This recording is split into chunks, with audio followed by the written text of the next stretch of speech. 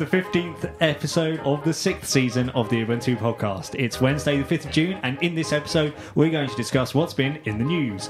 We'll also be talking about the latest happenings in the Ubuntu community.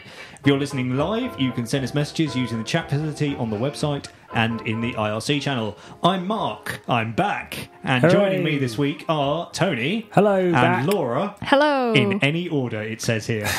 That was a note for somebody else. Right. So you're back. Did you have a nice time? Time. I did have a nice time. I'm just Good. trying to remember what I was spending that time doing. Conference? Oh no, it wasn't as interesting as that. It was a meeting. It was actually a fairly interesting meeting. In case anyone's listening. Yeah, yes. The people who were in the meeting? For contractual reasons, it was a very interesting meeting. But no, so yes, it was good, but it meant I couldn't be here, so it was bad. Well, it's good Aw. to have you back. Alan is away messing about on a boat. I'm sure we'll be hearing all about that. Yes, with some other geeks. Yes. So, Yeah. good luck to him with that one. Right, should we get on with it? Sounds like a fun-packed show.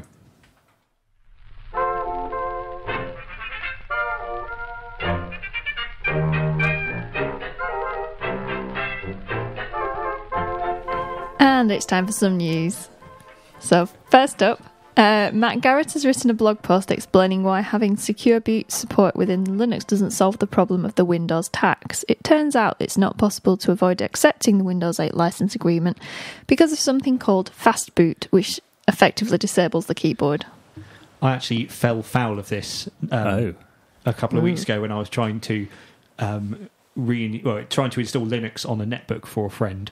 Okay. A Windows 8 netbook. A Windows 7 netbook, which was incapable of doing anything because it was too busy running Windows. So I tried to put Ubuntu on it. I made a bootable USB, plugged it in, and it didn't do anything. It just kept on booting Windows. And it turned out that the reason for that was because fast boot in the BIOS was enabled, which meant it didn't it didn't look for USB devices. Yeah. Basically, Microsoft's got a benchmark that says it must boot within so many seconds, and that means that it doesn't have time to look for USB, apparently. Yeah, because you've got to wait for things to initialise and time out and then say, oh, is there stuff there now? Yeah. Which is okay, because improving your boot performance is a good thing. Yeah, for the odd occasion when you might want to boot from USB. Yeah. That's, But the problem is that if you want to select something other than the first hard disk to boot off, you need to be able to get into the operating system. You need to be able to get into the operating system to be able to set a flag to say, next time, don't do fast boot and let me into the BIOS so I can pick what to boot from. Yes. I mean, it would normally be possible to say, hit Del as it or F2 sometimes as it boots and go into the menu and say turn off fast boot, but if you're using a USB keyboard then it's not finding it because it's not looking for USB. Yes. So you have to boot into Windows and say don't do fast boot next time. Which is okay if you want to keep your Windows. Yes. But if you have bought a brand new system with Windows 8, the first thing you do when you turn on is the kind of pre-install bit where you have to put your name and a password and stuff in. I imagine. I haven't actually used it myself, but that's what all the other Windows distributions what have you've done. been told by your sources. This is what I read on the internet. But that's what you have to do with other Windows versions. So it's that first kind of boot initialization process. The problem is there's no option before you go through that process to reboot into the BIOS. Mm-hmm. Yeah, well, it's not the BIOS anymore. It's the secure UEFI thing. So UEFI. So you have to accept the Windows license agreement in order to be able to get into Windows properly, in order to be able to tell it to let you get into the secure boot BIOS thing. Mm-hmm. So you can't not accept the Windows license unless you dismantle the computer and take the hard disk out, and then it will go, I have no hard disk. What do you want me to boot from? Yeah, yes. And then throw an error. So which isn't exactly something that your average Joe Schmo user is going to be doing. No. But then are they, I don't know. Is the average Joe Schmo user going to be installing Linux in the first place? Well, yeah, instead of the stock Windows that it came with, possibly not. But it's also still annoying for people like us who have to, especially if, say you've got a laptop. Brand new laptop. Exactly. And you have to start taking it apart before you can even use it. Exactly. It sounds reasonable to me. Pass me the screwdrivers. Just got a new Dell. That doesn't violate your BIOS, violate your warranty at all in any respect whatsoever, taking it apart. Yes, a bit of a problem. Oh well. Yes. am I going to get this right? No. Monty Widenius? I'm going to go with Widenius. I like that. Principal founder of the MySQL database, has warned that companies are no longer giving back to open source software, even if they remain heavy users of it. The answer, he suggests, is to restrict what businesses can do with the software without paying. Okay, so back in the day, there used to be a sort of vague kind of commitment that a lot of companies, even if their first business wasn't software development, but they were using heavily a particular piece of open source software, they would contribute a developer's time towards it. Mm-hmm. So perhaps somebody who was using Samba would contribute a Samba developer back to the project, and then they would benefit from that developer's work, as well as all the other community developers. So what Monty's saying is that lots of people have stopped doing that now. Right. People will still rely on open source software and make it a core part of their business, but not contribute time or even money back. Mm-hmm. They take it for granted, really. Yeah, and obviously, it's a strange economic world that we live in these days, and maybe that's one of the things that somebody looking at it from an accountancy point of view might not understand why we're doing. Yeah. So what he's suggesting, he's tried to coin the term business source, which is brilliant. So essentially, the license says it's open source as we understand it, except for if you're using it for this or this reason, i.e. making money, then you have to pay for it. Which is incompatible with the current open source definition because it's restricting essentially how you're allowed to use it. It's not what's the word I'm looking for? A non-discriminatory license. It's not free software because you're placing a restriction on it. Yes. Well, it doesn't. I'm not going to get into free software versus open source software right now.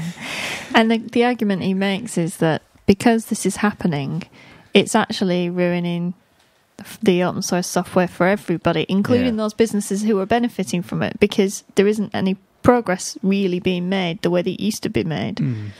Of course, what it could be is that his new company that he's made, since he wasn't happy with what Oracle did with MySQL after he sold it to them, isn't making enough money, and now he's upset. But that's just me being cynical, I'm sure. Well, he says it costs him €1 million or something to keep it ticking over. Yeah, and I'm sure it does. Employing good developers costs money. Yeah, and he said half of that was the people, and half of that is the infrastructure for doing things like builds and community management, that sort of thing. Yes, fair enough. The Camino browser, which provided an open source browser option for macOS 10 users, is being discontinued. The project team have announced in a blog post that it's fallen behind modern browsers. Camino was essentially the Mac back in the days when Firefox was called Firebird. Yeah. Wow. It was a long time ago now that I knew about it. Sorry.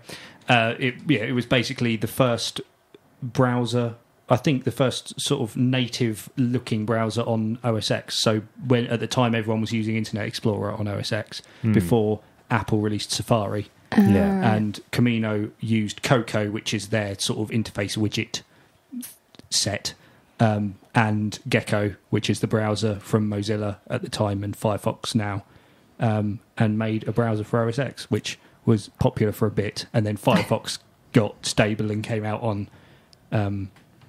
every platform, and then Chrome got stable and came out on every platform, and Safari got big on OS X, and there was no room for Camino anymore. Yeah, and it used the same rendering engine, as you say, as Firefox, so it's kind of, well, what's the point? You can kind of understand why they called it a day. Yeah, I mean, especially Firefox around the sort of Firefox 3, Firefox 4 release did a lot of work on all the platforms, possibly except Linux, and making it look a lot more native, at which point, I suppose that was Camino's big selling point at that time. Yeah. Well, rest in peace, Camino. Raspberry Pi users can now try Fedora on their teeny tiny computers thanks to the release of Pidora 18. Or Pidora. Or Pidora, as I prefer.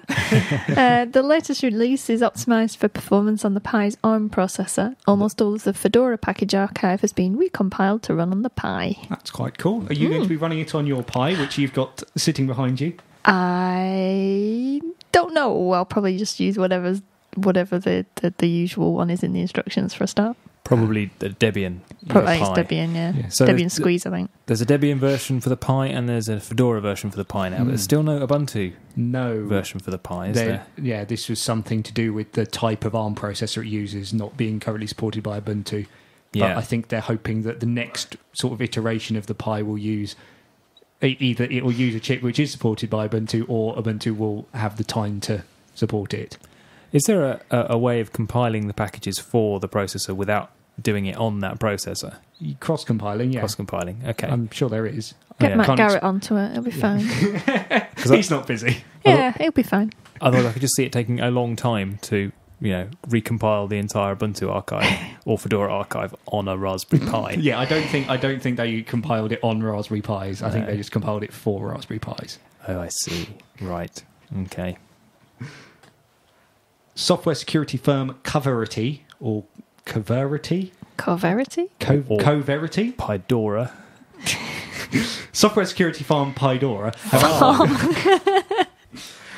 Whoever they are, they've analysed 450 million lines of software code and found that open source code had fewer vulnerabilities than proprietary equivalents. FFmpeg, XBMC and NTP had impressively lower error densities. Now, the statistics here are quite interesting, aren't they, Tony? Let's get into some statistical detail. So I haven't got a jingle for that. Statistical detail. Was that your sexy voice again, Tony? You have to ask. So, what happens with the statistics? So they say that open source software has a lower error density, that is errors per lines of code, essentially, than the, in air quotes, industry average. Yes. Is that right? So say that the industry average is one line of code per 100, one error per 100 lines of code. Yeah, I think it's 1,000, but yes. One error per 1,000 lines of code. They're saying that open source software is less than that. But they're also saying that proprietary software has less than that. Yes. So assuming that the industry is made of open source software and proprietary software, and they both have error densities which are lower than 1, then the industry average is lower than 1. Yes. So that's sort of a bit meaningless. Yeah, and in fact, across the average of all the samples that they tried, proprietary software was ever so slightly ahead of open source software. Right. So the headline that it's better than industry average is true only if the industry average is a meaningless number, it seems. But the takeaway is the more code you have, the more errors you have. Yeah, and interestingly, open source software was quite a lot better than proprietary software for lines of projects that were about 500,000 to 1 million lines of code.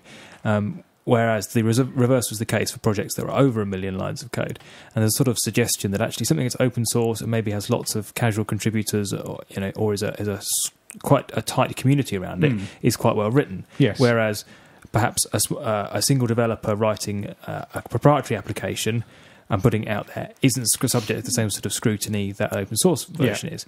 Flip that around, in a proprietary situation, you probably, by the time you've got over 1 million lines of code, you probably have a proper test framework, you probably have unit testing and regression testing, and hopefully, actually some proper auditing going on of your code. Yeah.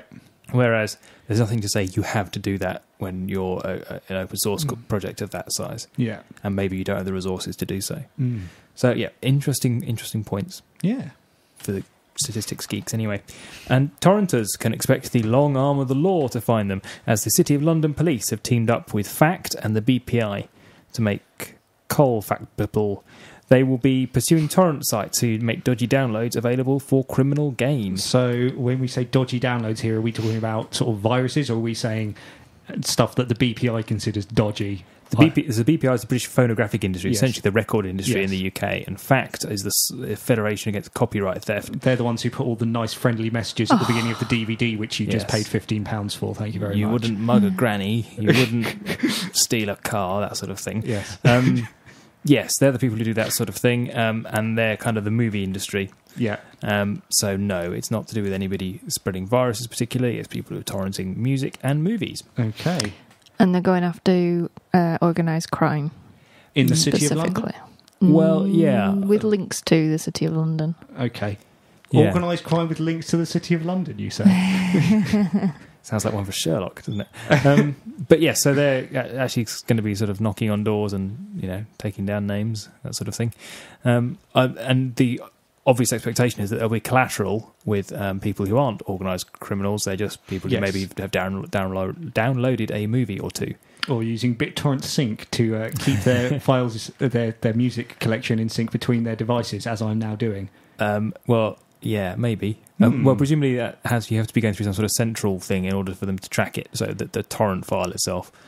Okay. So unless you're distributing the thing that allows other people to sync your music collection to their computers, I'm not. So you're probably and right. in fact, most BitTorrent these days is entirely peer-to-peer, so there's no central thing it's going through anyway. Right. So it's going to be interesting to see how they actually intend to do this. Yeah, and of course the government is not at all going to be relaunching the communications data bill, the Snoopers Charter, in the next session of definitely Parliament. not. No, definitely not. So it's all going to be fine. Nothing to worry about. Good, right. Don't worry about signing up. We can all stop talking about this now. Everything's okay. Yes, don't go and sign up for the Open Rights Group, whatever you do. And I think that's the end of the news. The Ubuntu podcast needs you. Yes, you. If you hear something that entertains, engages, or enrages you, tweet at UUPC or email podcast@ubuntu-uk.org. You can also talk to us on the telephone, Skype, Facebook, and Google+. Find links to all these places on our website, podcast.ubuntu-uk.org. Please do get in touch. I mean it. Just one message, just to know there's someone out there who cares. And now it's time for our community news. And the top news headline from the community is that bug number 1 has been fixed and we can all go home now. Yay! What was bug number 1, Tony? Bug number 1 was something like Microsoft has a majority market share. It was the first ever bug logged in Launchpad, which is Ubuntu's bug tracker. It was logged by Mark Shuttleworth himself. Yeah. And he's now decided that there's been a fix released. So Cool. it's done. It's quite interesting to reflect how it has changed over the years, that this was really focused on Microsoft's desktop market share, and Ubuntu was setting out to maybe overturn that, or at least making sure it didn't have a majority anymore. But the argument that Mark has put forward in his blog post in his closure message, is really that actually Android and other platforms have a majority market share of devices now, and that we shouldn't just be thinking about the desktop sector, and that if you look at all the computers in the world, Microsoft doesn't have a majority anymore. Does that make sense? Yes. Yeah, and I think it's quite a humble kind of comment as well. Yeah, because he didn't come out and say, "Oh, we're brilliant. Ubuntu's owning everything." He's like, "Well, actually." Yeah, he says Android may not be my or your first choice of Linux, but it is without doubt an open source platform that offers practical economic benefits to users and industry. So we've got competition and good representation for open source in personal computing, and even though we've only played a small part in that shift, I think it's important for us to recognise. So Yeah. I quite like that. I haven't listened to the Linux Outlaws yet, but I did look at their show notes, and I think their approach, probably Fabs, if I'm guessing, is that it's a failure. It's an acknowledgement that Ubuntu will never overtake Microsoft Windows on the desktop. The fact that this bug has been closed without that happening. And it probably is the case, but the argument, I suspect, is that the desktop is not relevant anymore, or less relevant. Not the only relevant thing. Yeah. So maybe there should be a new bug. Bug Yes. 2,000,003. Android has majority market share on phones. Yes. Sort that one out, Mark. All right, then. Not you. The rich one. Oh. George Castro and Mark Kepi have spun up a Play instance of Discourse, which is a new open source forum platform from the people, including Jeff Atwood, who brought you Stack Exchange. This was discussed on a previous show, was it not? I think we might have mentioned it, but George has put a Google Plus post up now, basically asking for people to play with it and feedback. So see if it's any good. So the old forum software that the Ubuntu forums runs on at the moment is a bit long in the tooth and not very good, basically, anymore. Not really fit for purpose. It took ages for them to retheme it with the new theme because it was so difficult to do. Right. So this is hopefully a bit more a modern forum platform that will give them a few more advantages over the old one that they're using at the moment. And not a given that it will replace it at the moment, but that's something new to try. Yeah, that's hopefully the objective. I think is probably looking for new things. And as you say, the same people have brought you Stack Exchange. Can't go wrong there. So it's going to be interesting to see now that we've got Ask Ubuntu, and there's quite a lot of activity on there in terms of questions and answers. What is if this does take off, what kind of things are going to be on there? Yeah. But a lot of people still use the Ubuntu forums, even though there is Ask Ubuntu, and even though there are other discussion chat type forums for Ubuntu. So we shall see. And errors.ubuntu.com has been opened up.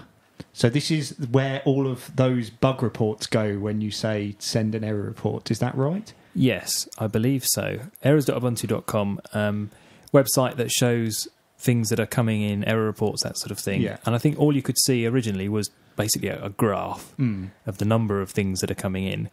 You couldn't actually see any useful information. There's a note here, I guess it's from Alan, saying that even he who works for Canonical could only see the front page and not like all the detail about the stuff that's sort of going in there. So now that's been opened up to all. Well, certainly you can apply to get access to the bug reports, which is presumably very helpful if you are maintaining a package. Yes. And you can actually see those error reports. Otherwise, the question, I guess, is where were they going before? They weren't automatically generating Launchpad tickets or anything, I don't think. See, I have this vision for any of these pieces of software that says, would you like to send a report back when it crashes? I have this vision that there's this happy little report that's winging its way through and kind of taps on somebody's shoulder and says, look, this isn't working, go fix it. And then I have this sort of realisation that probably it just disappears into a black hole, and why am I bothering? There's an episode of Futurama with a load of messages going through pneumatic tubes, and they all come out and just go into a big pile in the middle of a giant warehouse. That's the kind of thing that I imagine happening to them. I start off optimistic each time. They sort of end up in a furnace somewhere. Yeah, so all you can see without a login to the site is the big graph of packages and a list of the packages that have the most bugs being filed against them. Sorry, errors being submitted against them, which is useful. But now if you're a developer, and including a Canonical employee, apparently, you can actually apply to get in and access some of the detail behind those bug reports, which is a good thing. Cool. And big news, the community site is back. Oh, thank goodness for that. Absolutely. Where were we without the community site? And not only that, it's linked from the top of all Ubuntu websites, like official Ubuntu websites. Wow. Absolutely. It's right back there in the ribbon. After all the furore over the community link being pushed to the bottom of the page, allegedly while the site was being redesigned, and linked... You reckon it sounds like there's a conspiracy you know of? No, that's what they said. It's being redesigned. We're going to move the link to the bottom because it wasn't on brand, and then it now has been redesigned and is back up. So some things have changed. There's a big picture of lots of people at UDS. Yeah, it's a really cool picture. I can see Davey, I think. Yeah, you can see Davey Gurning in the bottom of it, and friend of the show Graham Binns is in there as well. He's the one. Oh, I've just found Davey. Yeah, that is quite a gurn, isn't it? Yeah. So. If that doesn't put you off using Ubuntu, I don't know what will. But no, it's a nice thing to have a big picture from UDS, that thing that they don't do anymore, right at the top of the community site. But there we go. Not quite the same showing a picture of lots of Google Hangouts, is it? But yeah, it's there, it's back. One of the other things that seems to have disappeared is the countdown widget. Oh, yes. We did have a widget which we used to show a countdown to the next Ubuntu release on our website, but they've taken that away now, so we're going to have to do some other hackery to get the countdown to work. Yes, it stopped at 12:10, and people were saying, shouldn't this be replaced by now? Sale says 12:10. They didn't do it for 13:04. We didn't notice. Yes. And now people have told us. Maybe I should write an open source widget. Ooh. I've just promised to do that, haven't I? Oh dear. You could use the excellent countdown timer from our website. Yes, repurpose which that has code, no bugs. Which is absolutely bug-free. Works in UTC. It works in every time zone. Yes. Is it the same? Does it work in the same way that the BBC clock did? How did it work? There was a complaint put into the BBC Trust because the clock on the BBC website just showed the local time from the computer. Oh. Well, we're paying for it. And that was apparently not a trustworthy time source. Oh, right. So the BBC could have been telling a lie because the time might not have been correct, and somebody complained to the Trust, somebody with too much time on their hands.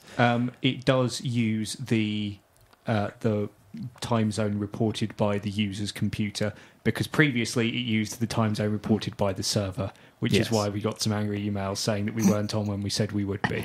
Indeed. Because as far as we were concerned, we were on at the right time. Because the time zone on the server is the same as our time zone. So the time zone thing, the countdown thing is good because that's for our show. Yes. If Ubuntu's not supporting the release countdown, yes, could we not just get rid of it and save you rewriting it? Well, I could take they have a page, do they not, which has a Yes. countdown on. So I could capture the time from that page and display it, or I don't know, do something. We could have a countdown if we wanted.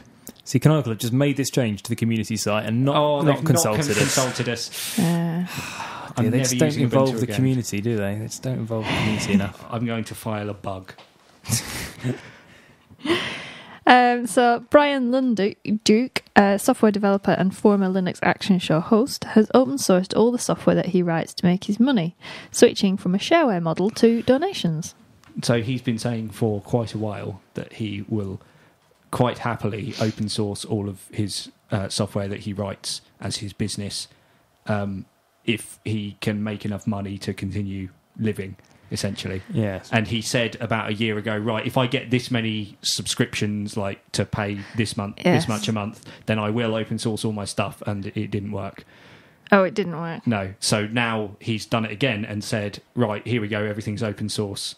I need to get $5,000 a month in donations, which he reckons is well. He says he's got an account of how that breaks down, and he says that is a small percentage of his user base, and less than he's been making by selling it as proprietary software or shareware was his model. It's a bit of a no going back kind of thing, though, isn't it? Kind of, yes. Unless the versions he released are very buggy.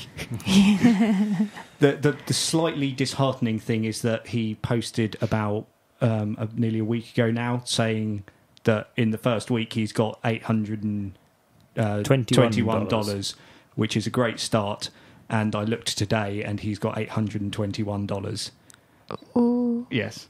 So that's not looking amazing, but you never know.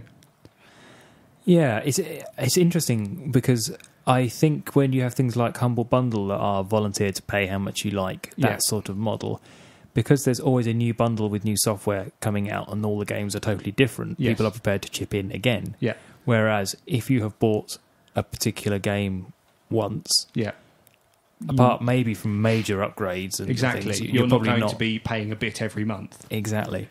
Which I guess is what somebody like Brian needs in order to be able to support regular income and stuff. So, tricky, but interesting to see whether it will work. Yeah, he did say that he's going to be looking at, selling other ancillary products around, Lunduke software, T-shirts and so on. Okay, wow. Which I'm sure we're all going to want. Yeah, I'm going to order one now. Well, cool. I can't, they're not available yet. But no, good luck to him, that's what I say. Oh, sorry, it's me. There will be hangouts with various Ubuntu teams like the kernel team, Unity, Mia, Touch, etc. And people from tech blogs and news sites invited to ask more questions. So I guess this is sort of it seems like a sort of mini UDS type thing to open up the teams to the community. Yeah, it seems a little bit like that. But I like the idea of having people representing other communities coming along and asking questions, so tech bloggers and things. That is quite good. And making sure that there's that kind of open interface between the development teams and the rest of the community, the wider community, is a good way of helping make sure that people don't perceive Ubuntu as a closed shop, I think. Excellent. Well, good luck with that one. And finally, in the community news, DreamHost have announced that they are going to be moving to Ubuntu. Ooh. So DreamHost are a massive, cheap and cheerful web host in the US, the United States. And they currently host on Debian Squeeze, and they said basically Debian's release rate is not predictable enough for them and their support cycles, whereas Ubuntu with an LTS release will give them 5 years guaranteed security fixes and updates, and they haven't got to worry about anything other than the customization they do on top of it. Yeah, so which is quite cool because Debian has historically been the thing which people use to run servers because it's stable, and you can install the stable version and it will be fine. You can definitely rely on it, but now Ubuntu, because it's got this release cadence, which is what they've been working on for the past however many release cycles now, that people have the confidence to say, you know what, because we know how long it's going to be supported for and when it's going to be released, that's what we're going to stick with. Yeah. I think it's been 3 years since the last Debian release, and that will be supported for another year with security fixes and things. So they'll still be gaining a year by moving to Ubuntu, even if Debian. It's ironic, really, Debian being accused of releasing too often in this case. Yes. But yeah, it's an interesting move, and as a DreamHost customer myself, it will be satisfying to have my Ubuntu podcast mirror hosted on an Ubuntu server. Hooray! Rather than a Debian one. And we've got some events to tell you about. What's up, Mark, the first one? OggCamp! Yay! Hooray! What's OggCamp? OggCamp is a free culture conference which is variously arranged by us and the Linux Outlaws and other happy little helpers. Yes. And it is going to be on the 19th and 20th of October at Liverpool John Moores University in Liverpool, which for those of you who came last year is the same place. More details to follow. We should probably add that. Was this publicly announced today? Yeah, this was publicly announced today due to an error on Dan Lynch's part, who was supposed to send us an email telling us that the venue had been booked, but accidentally posted it to the Liverpool Lug mailing list. Yes. And then got accused of favouritism by telling only local people. Yeah. The cat was well and truly out of the bag at that point, so we thought we might as well, tell everybody. So there'll be more details about hotels and stuff coming up. Yeah. But yeah, OggCamp happening this year. And finally, not really an event, but there's a new Preston Hackspace. Cool. There's a link where you can find out more, but they seem to have been having some meetings and doing the sort of things you do in Hackspace. Cool. So yeah, go there and find out more about that.